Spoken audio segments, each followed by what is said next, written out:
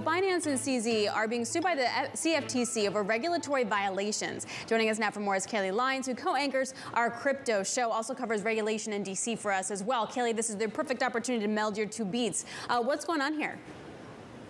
Well, as you said, the CFTC is the one filing this suit in Chicago today, both against Binance, which is the largest crypto exchange in the world, and its CEO, CZ, for allegedly breaking trading and derivatives rules. The regulator is saying that Binance shirked its obligations by not properly registering with it. We know that the CFTC has been probing Binance over the last several years, really going back to 2021, to see whether it failed to keep U.S. residents from buying and selling crypto derivatives, because remember, Binance and Binance U.S. are intended to operate independently. There's been a lot of question as to whether or not that independence really is there. So the CFTC filing this suit today, but this is just one regulator that has been probing Binance in recent years. It also has come under scrutiny from the IRS related to money laundering rules, from the Securities and Exchange Commission, and from the Department of Justice as well. So this is just yet another regulatory blow to the biggest crypto exchange in the world.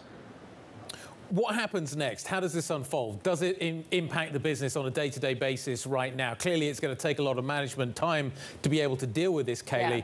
Yeah. But is this something that is going to have a meaningful impact in the way that Binance operates on a day-to-day basis? Well, we're still looking for the response from Binance. In theory, no, much like when Coinbase received its Wells notice yesterday. The company's executives, or last week rather, the company's executives say business is normal for now. Nonetheless, though, it does kind of raise the specter of more regulatory scrutiny after a spate of recent regulatory enforcement actions in the crypto space here in the U.S., and it's dragging heavily on sentiment in the crypto space. You can see it reflected in the price of Bitcoin, which is right around session lows after this news, down about 3% on the day. So yes, businesses will still be operating, just knowing that there is a keen regulatory eye on them. To this point, though, we don't know whether or not this is going to affect any day-to-day operations for Binance, at least outside of here in the United States. Yeah, you know, we talk about regulation when it comes, and stress testing, for example, when it comes to regional banks, and just sort of highlights how far behind we are in terms of regulation, say, for crypto stuff. And I just wonder what the conversation on the ground is at, and sort of how fast you have to run in places to keep up.